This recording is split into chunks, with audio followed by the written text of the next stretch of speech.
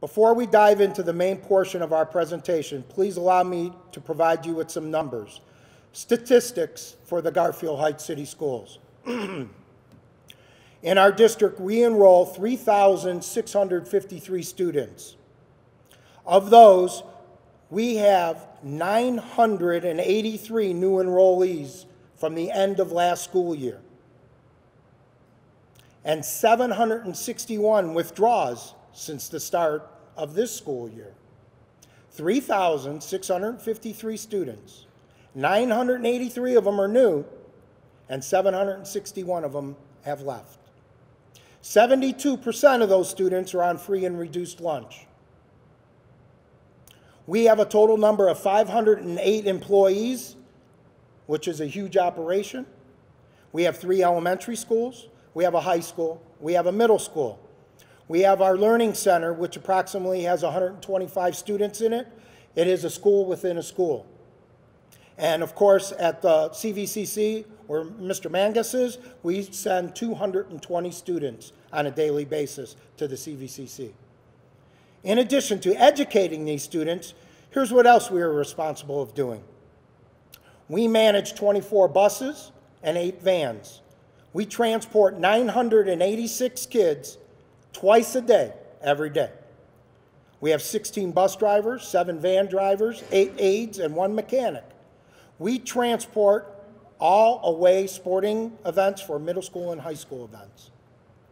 We served 189,067 breakfasts this year. Out of that, 163,489 of them were free. We served 271 lunches. It's 271,323 lunches this year. And 228,532 of those were free. Throughout the district, we are dedicated to technology as we provide the following students with almost 2,200 Chromebooks, 375 iPads, 750 desktop computers, and 3 elementary technology teachers. So as you can see, in addition to tests, your Garfield Heights Public School is a busy and active place where we try and promote opportunities, as you've heard from the other 2 schools. Opportunities, period. We, as educators, have a vision in the district to equip students with 21st century skills and to prepare our students to become contributing members of a growing global society.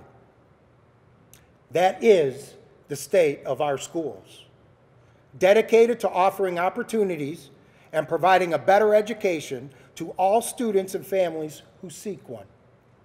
Today, we're going to do something a little different. Rather than me only telling you about the state of the schools, we're going to show you through a series of videos. The district is finding that the level of engagement between our schools and its stakeholders in the community dramatically increases when we invest in creating interactive modes of communication with them.